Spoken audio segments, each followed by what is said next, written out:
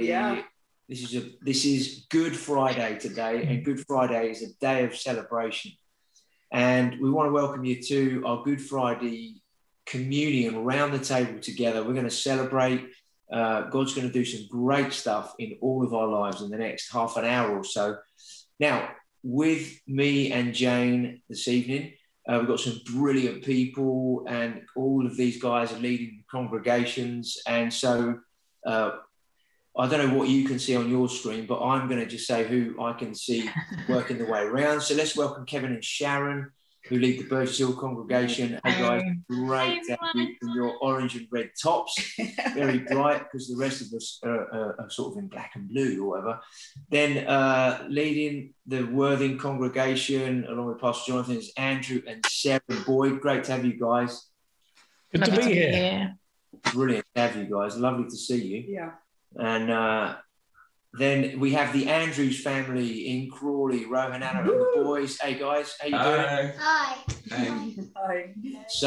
So these guys are going to be having McDonald's after we finish. So they're like, hurry up. Keep it short. Keep it short. So maybe others are having the same thing in your home as well. And then over to the Squires household with Colin, Andrea, and Aria. Hey, how you guys doing?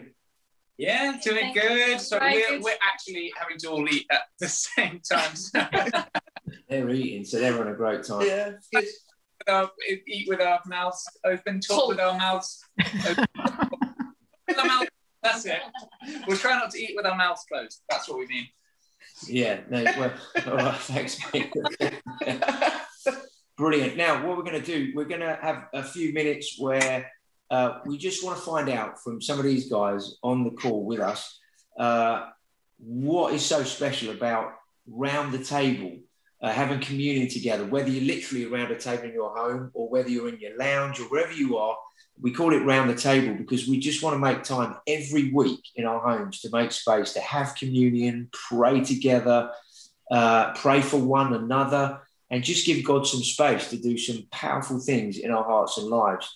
And these guys all regularly have communion in their homes and do stuff together. So we will just want to hear from them as well, to encourage each one of us that we can do this at home. I know some people sometimes ask, is it all right to have communion at home?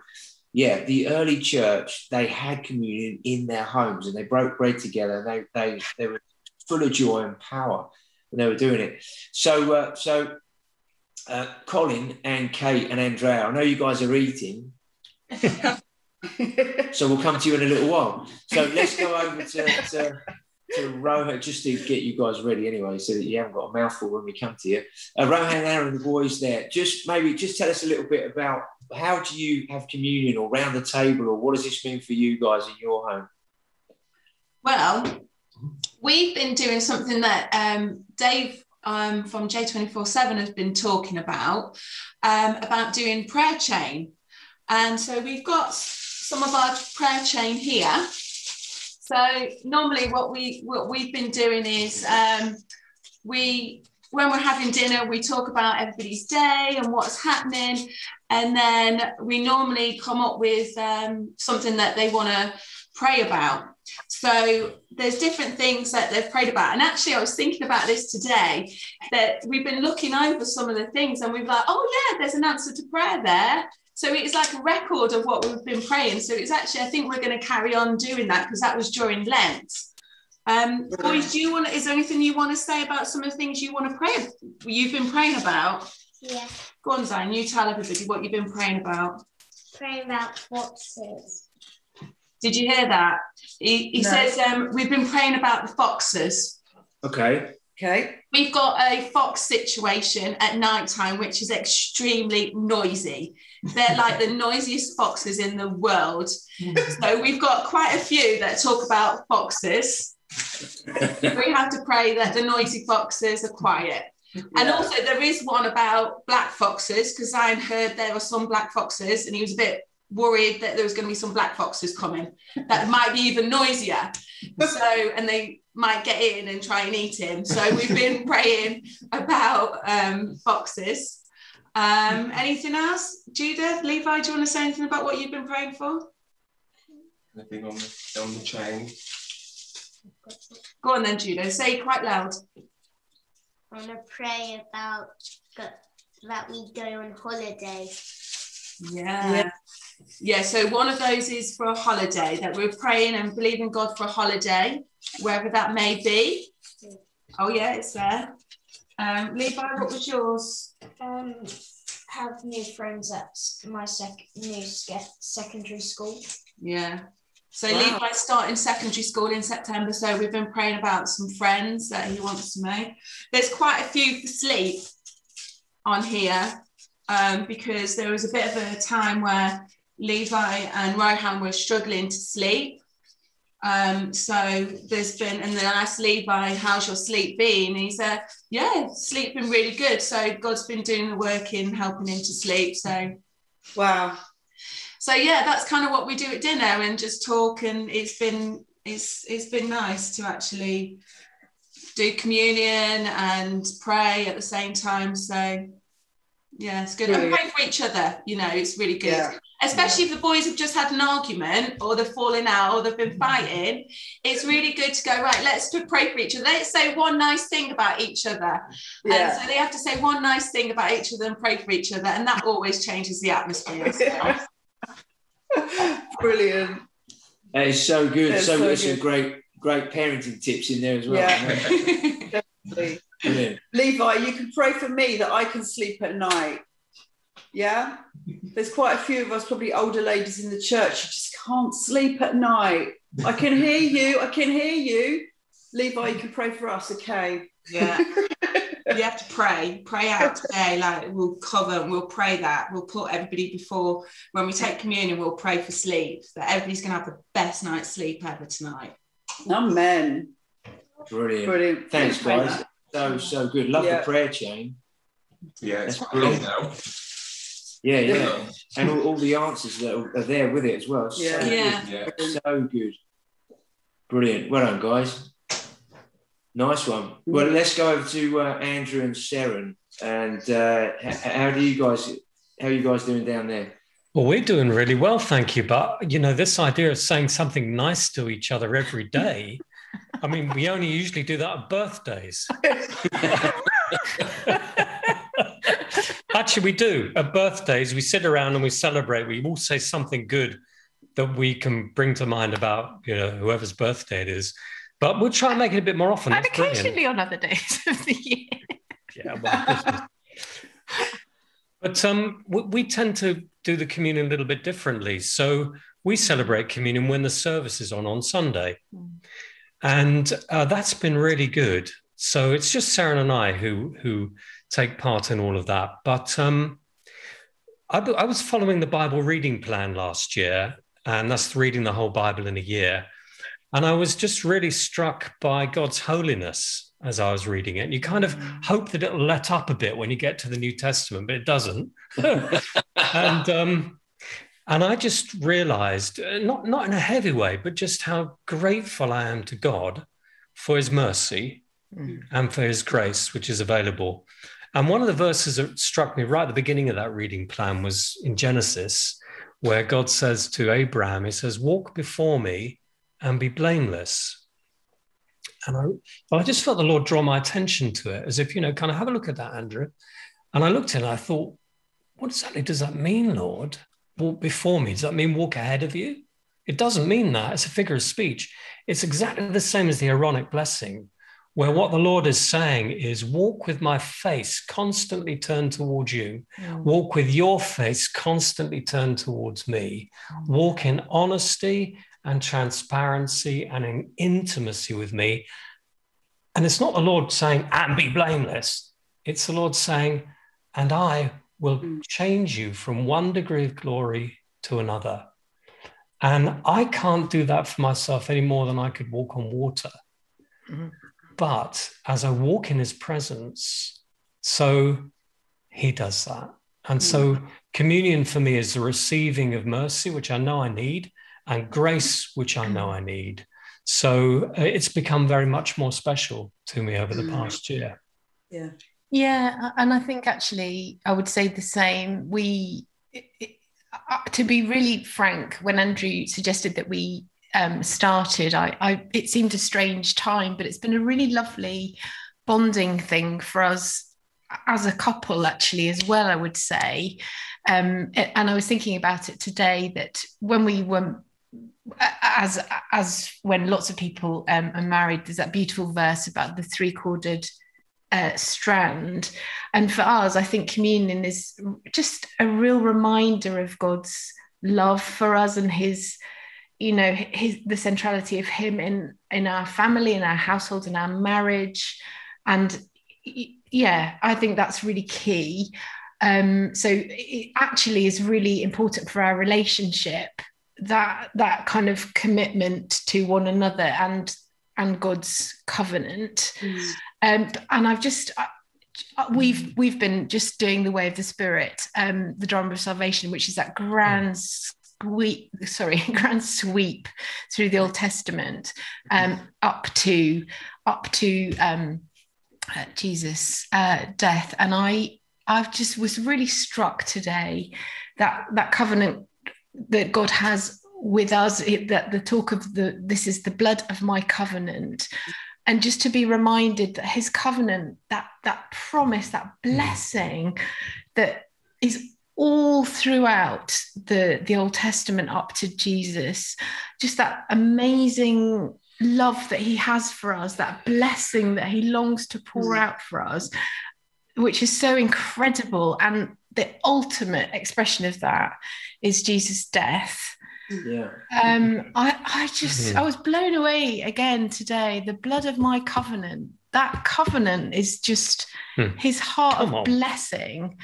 Yeah. And I just got really excited again about communion and what really that means for us. Yeah. So yeah, so precious. It's amazing when you pray together, and especially when you break bread and have communion together, what happens just spiritually, relationally, in that sense, between the people involved. Obviously, as a married couple, it's brilliant, but also as a family or whoever you're with, it's amazing how the Holy Spirit just does this, doesn't he, between people when we pray together, we break bread together, we share our lives together in that way. Something happens. Yeah, definitely. And I think sometimes we can feel a bit resistant to that, because I think, there is real power in it. And I know sometimes I've been resistant to kind of, do communion, and even, in years back, to pray together. But oh my goodness, that when you have that three-cordedness, and communion is all about that, or more than three, when there's a family or a household, it's so powerful. Yeah. Brilliant. Well, we're going to have obviously communion in a few minutes, and we can all take hold of the power of what God wants to do in a few minutes' time. So, Kevin and Sharon down in Burgess Hill, how are you guys? Doing all right, thank you. Kevin, you've been shielded, mate, for a long time, haven't you? And that finished a couple of days ago. So, welcome to the world. Thank you very much. I'm glad to be back. Oh, mate, is it nice to be able to go out and do stuff? Yeah, no, it's very nice. Yeah, very happy. Guys, so just, I don't know, share what you want to share about communion, round table, what God's been doing, that kind of stuff. Just encourage us in terms of what God wants to do in the next few minutes. Yeah, for us, we do around the table on a Friday evening with people from our congregation usually. So we have a Zoom call, and whoever wants to join us can join us. And we love to just take communion together and just pray for one another. And it's just, there's such a power in it. And I think the thing that's really important for us, isn't it, is just to start our weekend with Jesus, really. So we're kind of approaching it from a rest point of view, and not just the power, but also the rest, that we want to start our weekend with Jesus and taking communion. And we just there's somehow build up throughout the week, and even on Friday, it's up to that moment where it's just something we really look forward to, and it's very important to us. That we've just been doing, and it's been really wonderful. That I feel like when we have had those times of communion and prayer afterwards, it's something, it's just different because you're so aware of the power that is in taking communion. And it's been lovely to see what God has done through that. And, you know, when people have been unwell and still come on the call and see things different or change or circumstances turn around. So that's been really, really encouraging. So we've really loved that, haven't we? Yeah, they've definitely been some quite powerful times of prayer, just following from taking communion and then asking simply, is there any prayer requests or needs? And just everybody getting stuck in and praying out and seeing God's power release in that moment. I think, it's been a great thing as well. Others were talking about this bonding, and we really have seen that with the congregation as well, that when people have been joining on the Friday, just brings people together in a different way than just spending time socially. So yeah, it's been really good. Yeah, really love that. Really good. That's brilliant. So I think one of the things, isn't it, with the early church is they were devoted to in Acts 2:42, it says, to the word, to the fellowship, sharing of life, to the breaking of bread, and to prayer. And so they obviously value the word, you know, fellowship, just sharing life together, but obviously breaking bread, that there was something powerful in, because Jesus said, didn't he, do this in remembrance of me. And it wasn't just to be a memory, but when you do this, remember who I am, what I've done, what this means, and appropriate the power of that. And when we do that with a group of people, whether it's in our own home, household, or wider, like saying your congregation every Friday, when you do that, something happens, doesn't it? It binds people together. There's this spiritual unity, if you like, that is cemented and strengthened, you know, around what's going on. Is that what you found with everybody in Burgess Hill? Yeah, definitely. Yeah, we've definitely seen that, and yeah, people coming back week after week and just enjoying, and it's just been really positive. Yeah, really. There's something about remembering what Jesus has done, taking the communion, but obviously whether you take it you know, as a household or with your congregation or whoever you do it with, it is impossible to not become closer connected, because in that moment you're not just connecting relationally, but you're connecting spiritually. And I think that's why communion is so powerful in your household. When, you know, things happen or your kids change, or you can't argue if you're taking communion together, because there's something that happens, you know, when you're choosing to connect on a spiritual level as well, rather than just in a relational. So I think that's why we find it so important and just such a privilege, really. Great, thanks, guys. And then let's nip over to the Squires household. How are you guys doing as you're chomping into your food over there? Finished. Yeah, doing all right. Give you enough time to finish, yeah? Yeah. Someone's just having their banana. Yeah, we've been doing kind of communion kind of fairly sporadically, to be honest, as a family, but different times in different ways. And I think that you know what you said, Pastor, about being able to do it at home and that kind of, is that okay? I don't know if this is pushing the boundaries of is this okay, but we found that it's the important thing is not the when, where, or how, but is about the remembering Jesus part. There was one time a while back when the three of us, before Harry was here, had had communion when we just had some Chinese and we just been eating together, and I thought, oh, it's been so lovely. It would be great just to take communion. So we didn't have any bread in the house, and we didn't have any wine, and none of us drink. So we're like, well, we've got prawn crackers and a can of Coke. Is that okay? And so we took communion. But the important bit, of course, being that Jesus saying, every time that you eat and drink, you know, and it's about that, just doing that together as family. So one of the things we've found has been really lovely recently is just every day we eat together, or every day that we can, we eat together around the table as a family. And that's not something that we've really been able to do in the past, just because of everyone being so busy in different schedules and that kind of thing. So it's been really lovely. And one of the kind of the traditions we've started is that every day when we've had our dinner is that we read a story from this book, which is Thoughts to Make Your Heart Sing by Sally Lloyd-Jones. And it's just a little kind of daily devotional for children, really. But actually, the truths in it are so good. And so we read one of these every day. And so we wanted to read one to you today, but actually we thought this was more appropriate. This is from the Jesus Storybook Bible, which is another translation, paraphrase of the Bible for Children by Sally Lloyd-Jones. And so we thought we would invite you to join us for our story time today, now that we've finished dinner. So is everyone ready? Aaron, are you ready? Are you ready for the story? Yeah. Then Jesus picked up some bread and broke it. He gave it to his friends. He picked up a cup of wine and he thanked God for it. He poured it out and shared it. My body is like this bread. It will break, Jesus told them. This cup of wine is like my blood. It will pour out. But this is how God will rescue the whole world. My life will break. And God's broken world will mend. My heart will tear apart. And your heart will heal. Just as the Passover lamb died, so now I will die instead of you. My blood will wash away all of your sins, and you'll be clean on the inside in your hearts. So whenever you eat and drink, remember, Jesus said, I rescued you. Can we say Amen?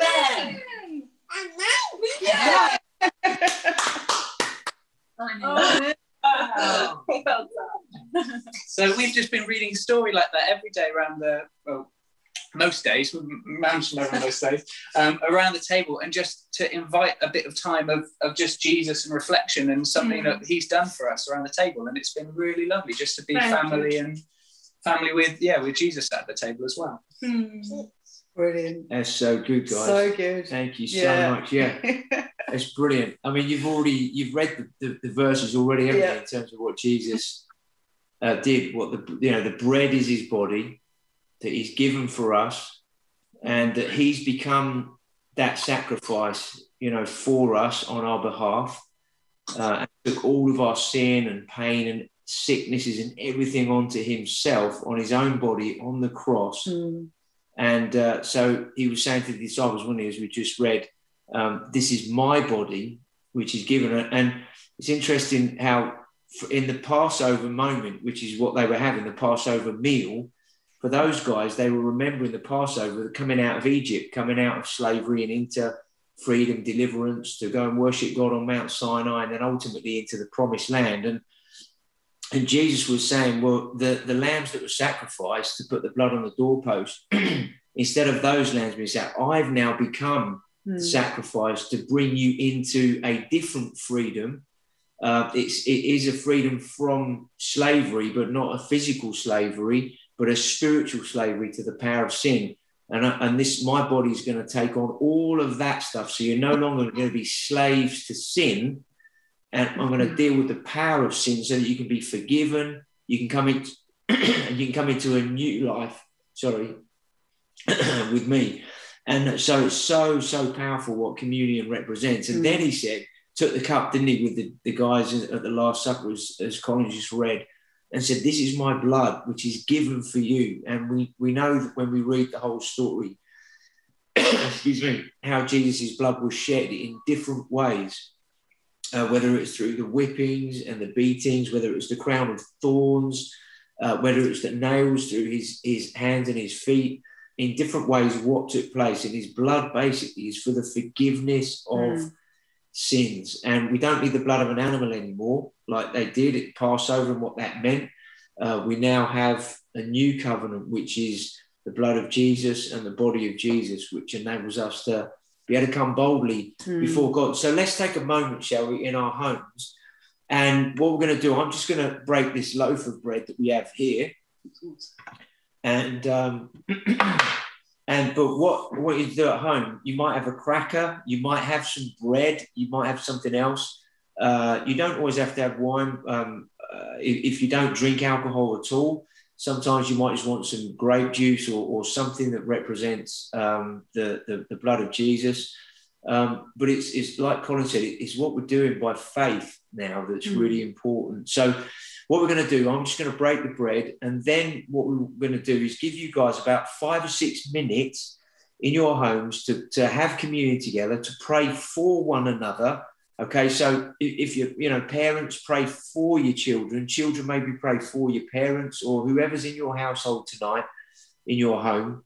And while that's happening, Toby and Luke have recorded a track, and that's going to play while you're all having communion and praying for each other. Now, also, we want to believe that God's going to heal people right now.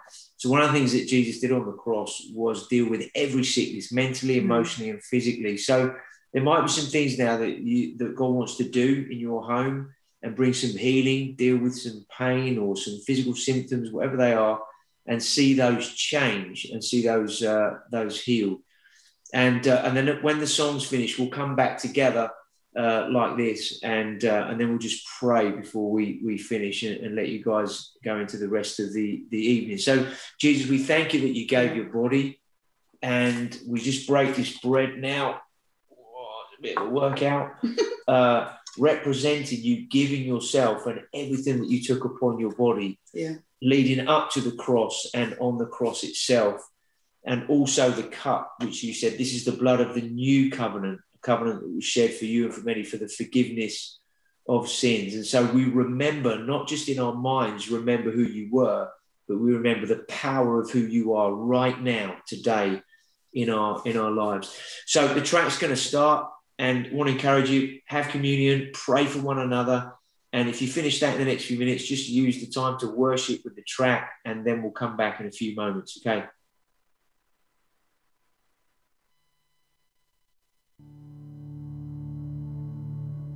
I fix my eyes upon the cross. I'm reaching out with all I've got. I'm letting go to start again. I need your love, that's why I'm here. Waiting outside my life, it goes. So while I'm here, I'll give my all.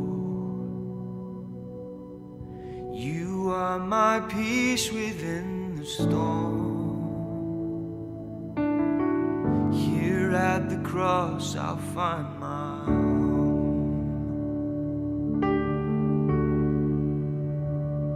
You are greater, you are greater than it all.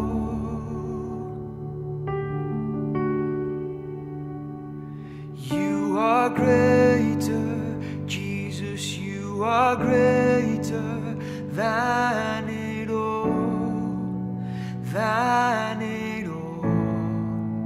Grace and mercy found me, oh, the blood of Jesus is greater. Lord, I believe you rose again. And I don't believe this is the end.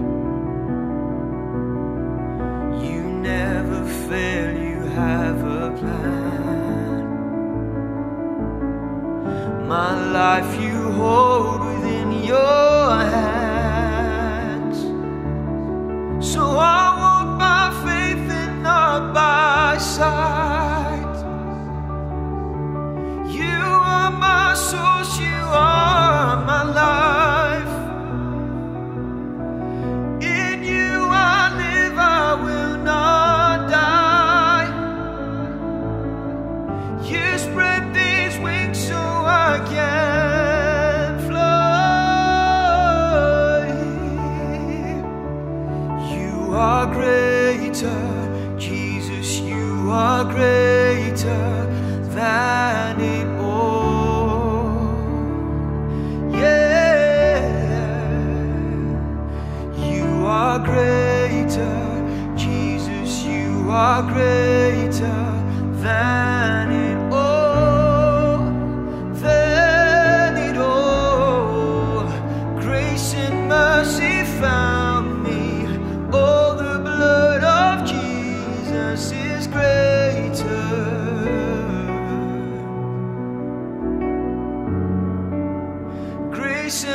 mercy found me. Oh, the blood of Jesus is greater.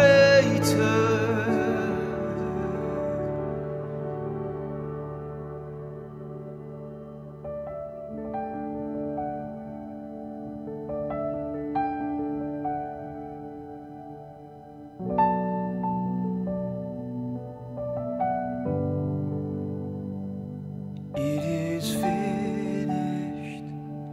It is finished. Jesus, you are greater than it all. Death couldn't hold you. You rose in power. Jesus, you are greater than it all. It is finished. It is finished. Jesus, you are greater than it all. Death couldn't hold you. You rose in power. Jesus, you are greater than it all. It is finished. It is finished.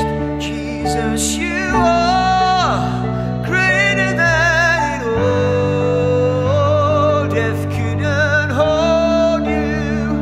You rose in power. Jesus, you are greater than it all.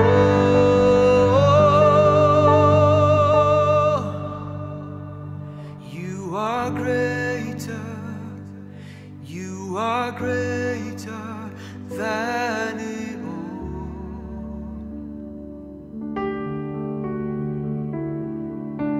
You are greater, Jesus, you are greater than it all. Than it all. Grace and mercy found. All the blood of Jesus is greater.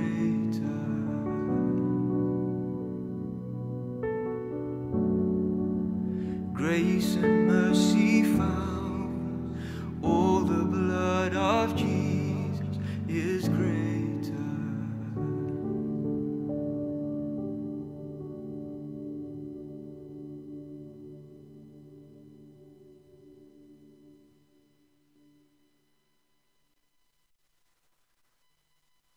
Thank you, Jesus. Thank you, Jesus. Thank you, Lord. Yes, Lord, we just thank you that you are greater, Lord, than anything else, Lord, than anything that comes against us, Lord, any sin, Lord. We thank you, Lord, that your blood has covered us. It covers our lives. It covers our families. It covers our household, Lord Jesus.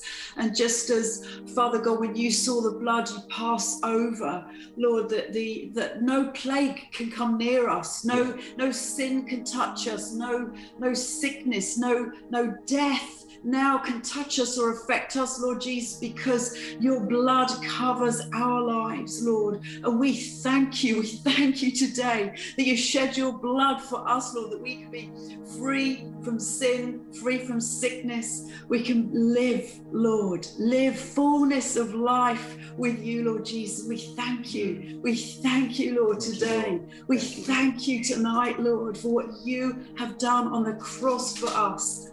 Thank you, Jesus. Thank you, Jesus. Thank you for the power of your blood at work in our lives, Lord. The power of your blood. Thank you, Lord. Thank you, Lord. Yeah. Thank you, Jesus. Thank you, Jesus. Thank you, Jesus. Yeah, Father, we just thank you that you made this so simple. Just to break bread, drink the cup in our homes, in our lives, and take hold of the power of who you are. We thank you that you didn't make it complicated, just really simple. We thank you that all of us can do this with you together in our homes. So, Father, as we just come to an end of this time together online, just want to read number 6, 24, 25, 26, the priestly blessing. The Lord bless you and keep you.